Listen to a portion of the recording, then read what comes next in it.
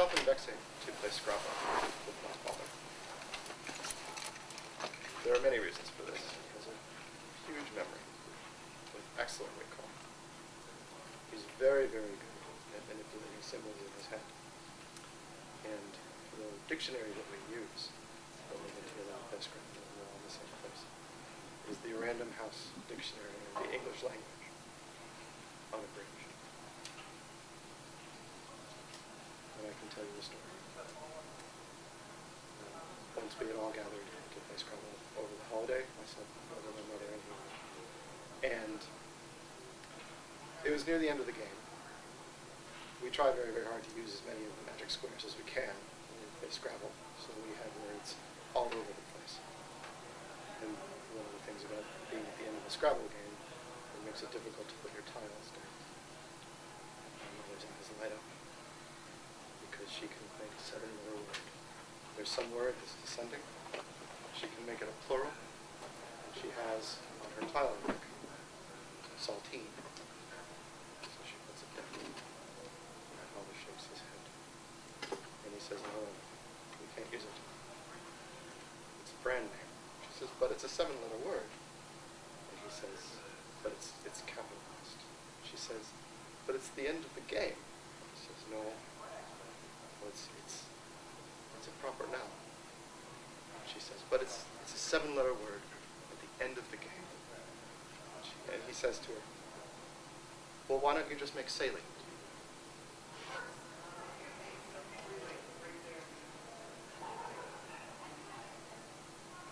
This thing, this presentation, is all about the sounds that we make when we talk to each other.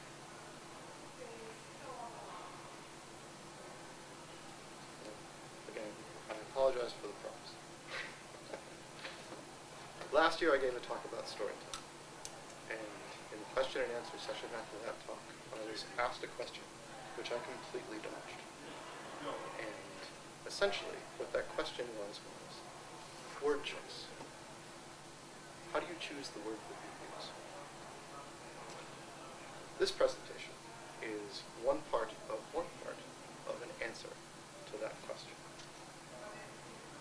All about the things that we can do with sound when we're choosing what to say or write.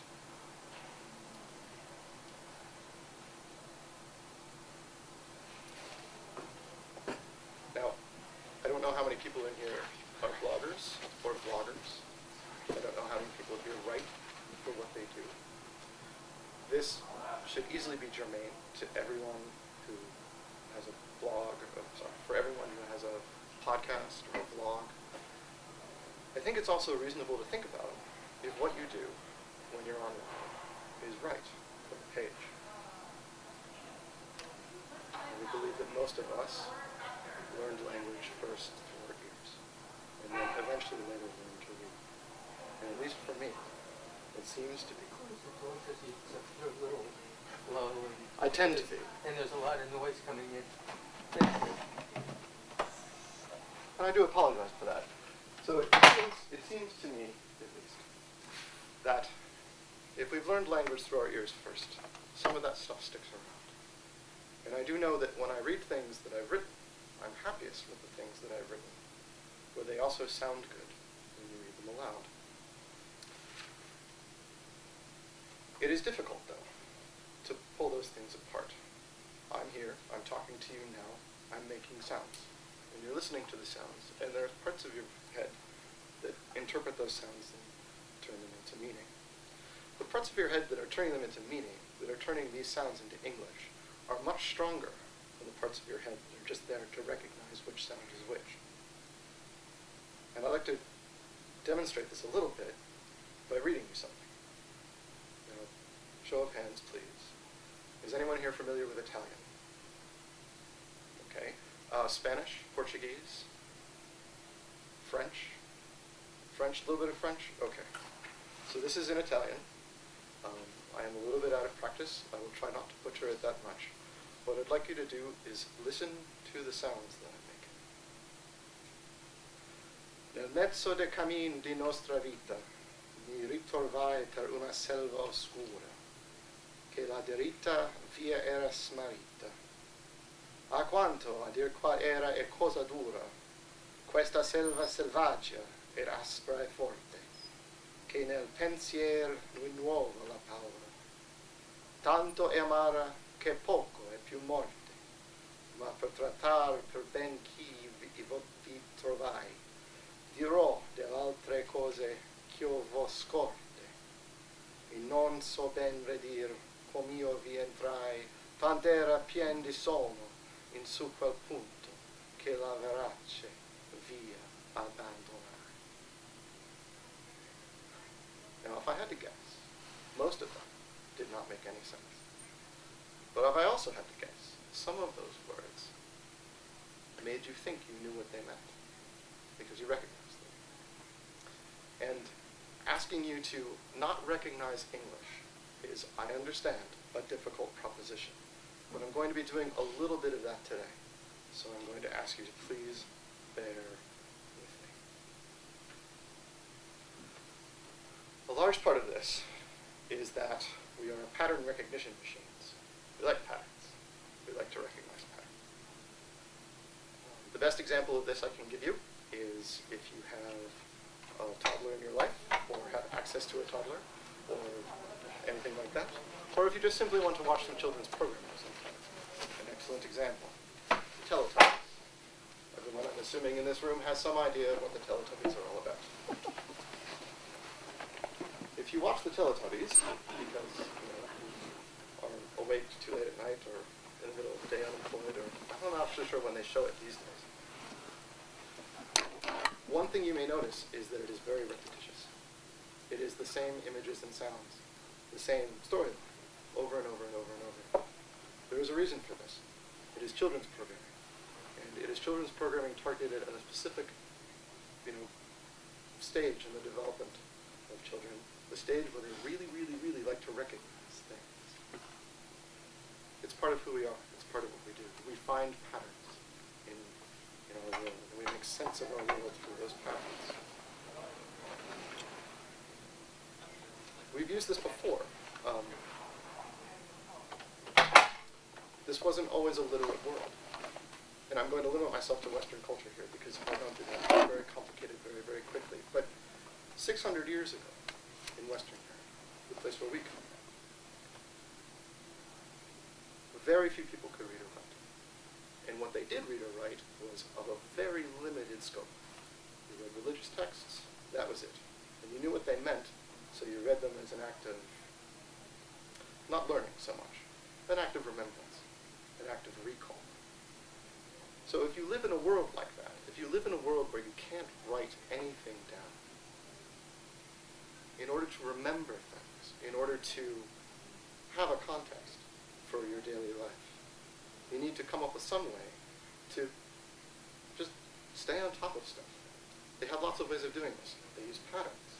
They used rhyming slang. They used verse. They used patterns in their language so that they could remember the language for later.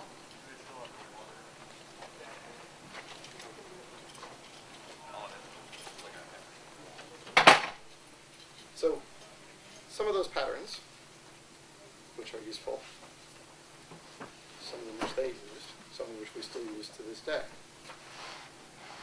Rhyme. Rhyme is an excellent pattern. Rhyme is very, very strong. Let me give you an example. Is there anyone here named Amy? Okay. Basil? Basil? Basil? Is there anyone here named? Okay. Clara? Is there anyone here named Clara? Desmond? Anybody? Okay, Amy, I apologize. This is from Edward Gorey, The Ghastly Crumptinies. It is a piece of poetry about 26 young people, one for every letter of the alphabet, and they all die in terrible, terrible ways. A is for Amy, who fell down the stairs. B is for Basil, assaulted by bears. C is for Clara, who wasted away.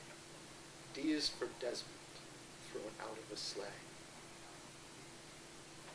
What I'd like to do is I'd like to read that again. I'd like to read that again, and this time, hopefully, we can bore the meaning understanding part of your brain to the point where just the sound understanding part of your brain listens to what's happening.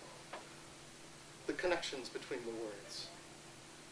How we know that the line is over because we've heard the sound before. A is for Amy, who fell down the stairs. B is for Basil, assaulted by bears. C is for Clara, who wasted away. D is for Desmond, thrown out of the sleigh. A is for Amy, who fell down the stairs. B is for Basil, assaulted by bears. C is for Clara, who wasted away. D is for Desmond, thrown out of the sleigh. Now, this could rapidly get very annoying. Very annoying because you know it. You're starting to recognize the pattern. But this should give you an idea of the power of rhyme. Rhyme tells you when the line is over. Rhyme tells you when the next thing is starting. Along with rhyme is meter. The pattern of stresses in a piece of language, in a piece of text. If I may. Sweet love, renew thy force, be it not said, thy edge should blunter be than appetite, which but today by feeding is alleged, tomorrow sharpened in his former might. Now there is some rhyme there, but this is meter. This is Sonnet 56, Shakespeare. And meter is a little bit interesting, because meter is something that shows up in common interactions with people, far more than, say, rhyme does.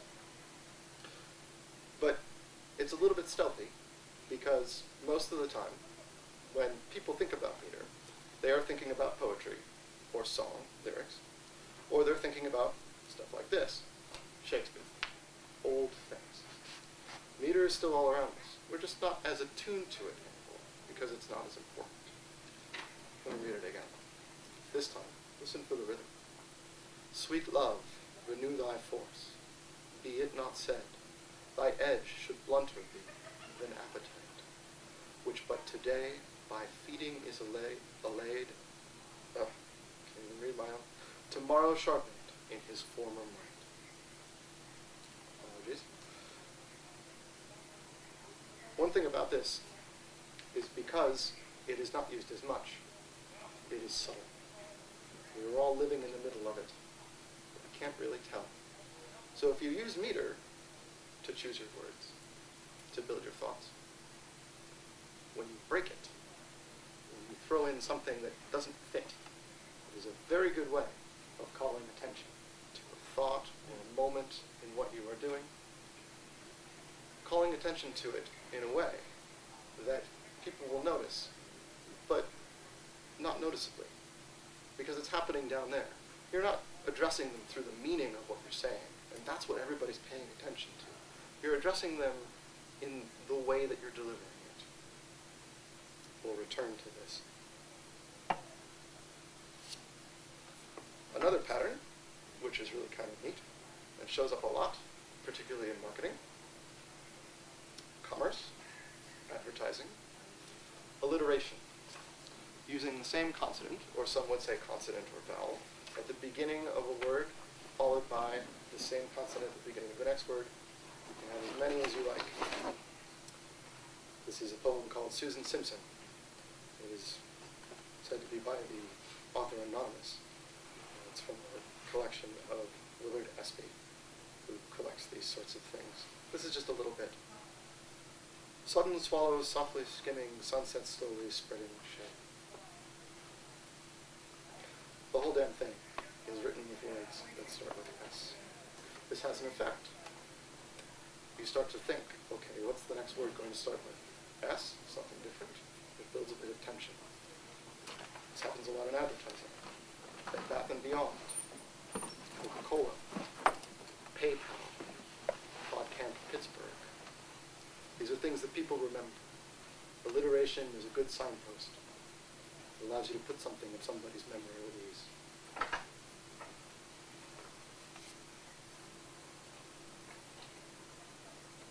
Assonance. It has an unfortunate name if you're in junior high school. Assonance is about the vowels, internal rhyme, putting sequences of vowels together in words, the same vowels together in words, one after another. Edgar Allan Poe, from The Bells. Hear the mellow wedding bells, golden bells. Something like having a fine time high in the sky, or the sea flows out slowly through the shoals, tugging the shore away. This one is interesting to me. This one is also my favorite, because this one you can use to manipulate mood. This is not one that people usually know about, and it's not one that people usually notice. Stringing vowels together like that, you can make something very bright, you can use a lot of I's. You can make something very mellow, you can use a lot of O's. Edgar Allan Poe points out that the O is the most sonorous vowel, and the R is the most sonorous consonant. It's really a liquid. It's kind of half vowel, half consonant. But it is the reason why every stanza in The Raven ends with nevermore, O-R. Those are the noises he chose. He chose on purpose. That's what he wanted. That's the sound he wanted at the end of every moment in that poem. He wrote an entire essay about this. It's worth reading. And then, this one we're going out on a little bit of a limb. So, this is not a rhetorical figure, and I've tried to do some research on this. A rhetorical figure that I've seen pop up before in any rigorously studied way. But in thinking about it, in understanding my own speech patterns, in understanding the things that I like to say and the things that I like to hear, patterns of vowels seem to be useful. And I think I know why. Vowels happen when you make them in different parts of your mouth. So this is the part of the presentation where I ask you all to bear with me, and maybe perhaps we can sing a little bit together.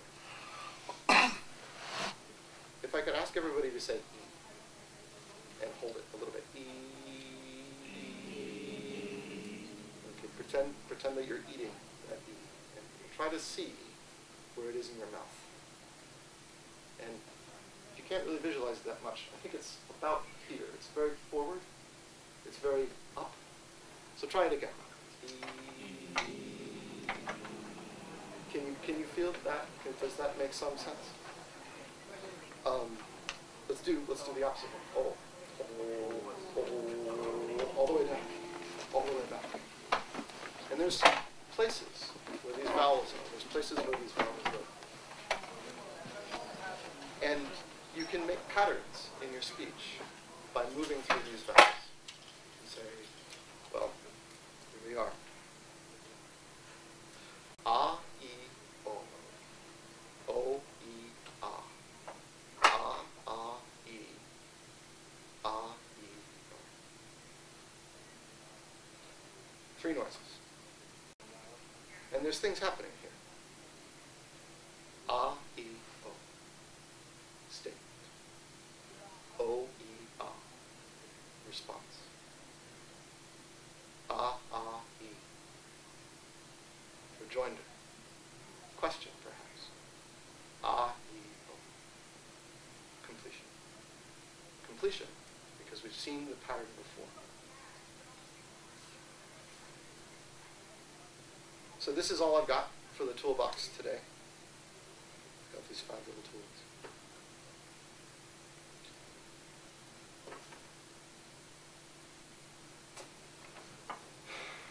I guess the first thing I should say about them is how I use them. Right? In my experience, I have a lot of trouble using rhyme because it's bright, it's brassy, it's really, really strong. I find myself not being able to use it well because it always makes my teeth grit a little bit when I use it. But it's very effective. You can get to people with it, and you can come up with things that people will remember. I don't use meter that much on purpose, because trying to use meter on purpose I find to be completely exhausting. It's not something that I'm good at. It's not something that I consciously do well. I was trying to come up with examples for this talk. That was difficult. It seems I do use it. I'm told that I do, and I have evidence that I do, but it's not something that I handle well. It's not something that I handle well when generating text. But if you can use it, it's great. Because you can be very, very subtle. You can be subtle, and you can use this very, very subtle technique to encourage the reader or listener to believe that some things are more important than other things. I probably use alliteration too much, because alliteration is fun. It's fun to use the same consonants over and over again. And it's fun to hear it, too. It's possible to use it too much. There is a place where alliteration stops being fun and starts being cloying. I think a good place to explore that space is in the teleplays of Aaron Sorkin. He uses alliteration a lot, and he often uses it very, very well. But sometimes you notice. And when you start to notice these things, that maybe it's too much. And we turn to that. And I do find assonance to be my favorite. As I said, it is an excellent way to set mood. And that's one of those things, again, which is completely subtle. Even in just reading text that uses assonance well, I find that that goes a long, long way towards setting up what mood I should be feeling. From something on a page, or something over the radio, or something on a podcast. As I said before, sometimes these things become noticeable. And that's where you want to be a little bit careful. Because if you start using these tricks, this toolbox, to the point where everybody's paying attention to the tricks that you're doing, and not so much to your message, that's counterproductive. The thing that you're trying to do is inform somebody of something, convince somebody of something, communicate something to someone. And the meaning is more important than the manner of the message. He said, making the manner of the message much more important than the meaning. This talk is a little bit meta.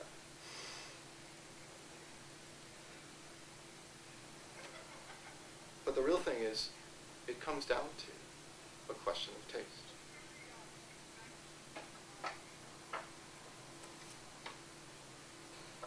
You're going to have to understand what you like.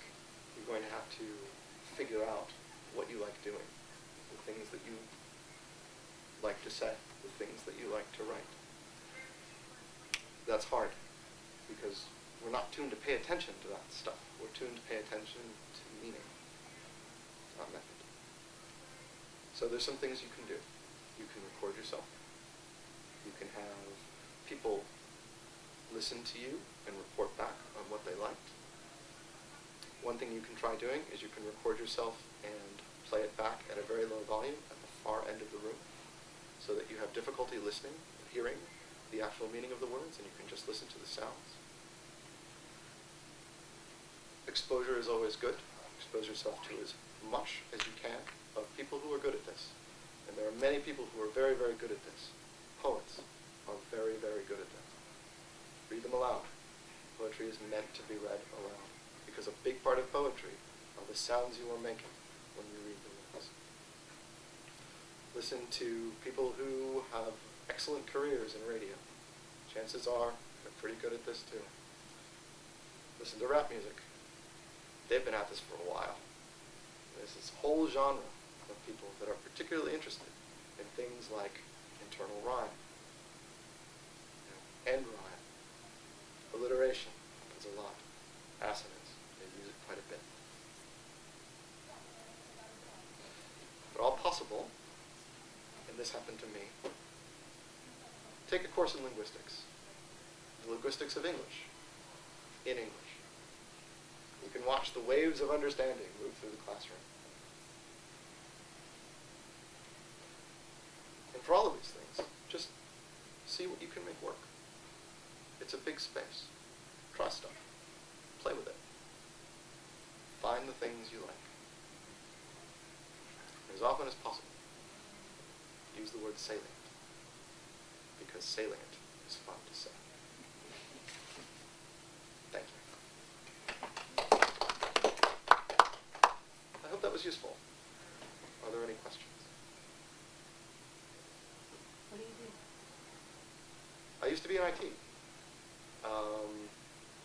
At the moment, I'm kind of apprenticing myself to learn how to throw pots. I'm a pottery student. But I'm probably going back to IT at some point.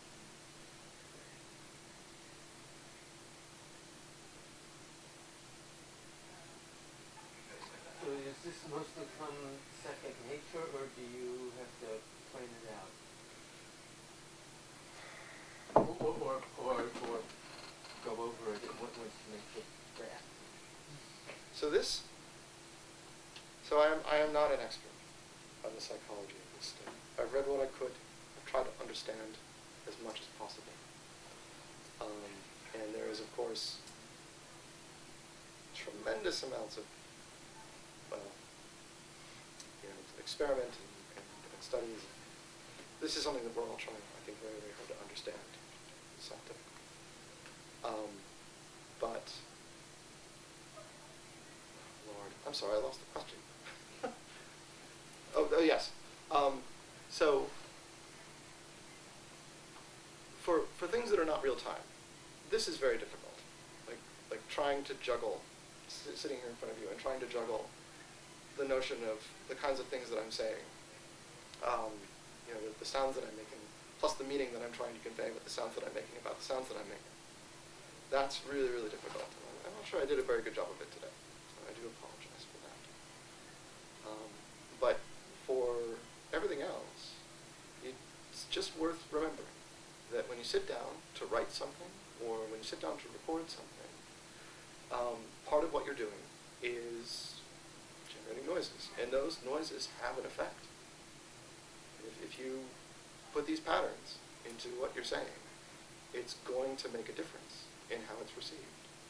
And this is part of why I can't give very good specific advice about this, because it is a very subtle part of a very complex interaction. This is just one little bit of what goes into a podcast or a post. But it's not unimportant, and if nothing else, it's worth thinking about a little bit. So if you can remember to think about it, like when you sit down to talk about something, you can say, okay, I'm going to talk about Podcamp Pittsburgh. There's alliteration right in the title. So if you are trying to choose words to talk about Podcamp Pittsburgh, you may want to see if you can come up with words that begin with the letter P, because those might resonate better with the subject at hand, or they might not. They might get very annoying very quickly. I don't know. But it would be worth thinking about when you're starting out. And it's always worth thinking about when you're editing. When you write something and you find that you've used the same word over and over and over and over and over again. Not, a utility word like a preposition or things like that, but you say that something is very pretty 5 or 6 times in a paragraph. For whatever reason. Because you wrote different parts of it at different times, or this, that, or the other thing. But when you go back and read it, you see it. Pretty, pretty, pretty, pretty, pretty. Because you picked up on the pattern. And that's not a pattern you want. You want other patterns. And that's the sort of thing that you can add. Is that helpful? Does that help answer the question? I think I will. Examples. Okay. Although you thought a little bit in advance, but enough that you could do it more spontaneously. Doing it spontaneously is just being aware. I don't know how. Well, so let me say this. I don't know if I'm any good at this, and I don't know if I am any good at this. I don't know how I got that way. Other than reading a lot, listening to people talk a lot, saying to myself, well, here's a game. A game you can play is whenever you say something that is fun to say, say. That's fun to say. It's fun to say salient. I enjoy saying salient. Salient's a fun word. It's unctuous. It's slippery. It's got a pattern of value. It's got a pattern of vowels that appeal to me. And just simply recognizing that in your vocabulary, in your daily words, goes a long way to tuning your appreciation of how that works. And again, this is a personal thing. This is stuff that you like. Yeah, that's okay. 'Twas brilling in the slimy toes. And also Alice's I forget exactly what were her comments afterwards. She sort of wasn't sure if she knew what I forget what it was. She knew how many about the answer. Yeah. Yeah. I am not in a position where I can make words up. I am nowhere near that level. But just understanding the sounds that words are adds a whole nother dimension to the ways that you can use them. And I think that's what's saying.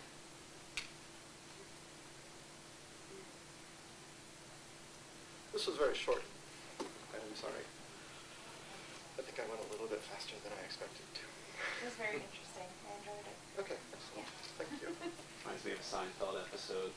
So the number one condiment is salsa. Because people like to say salsa. All right, well, thank you very much.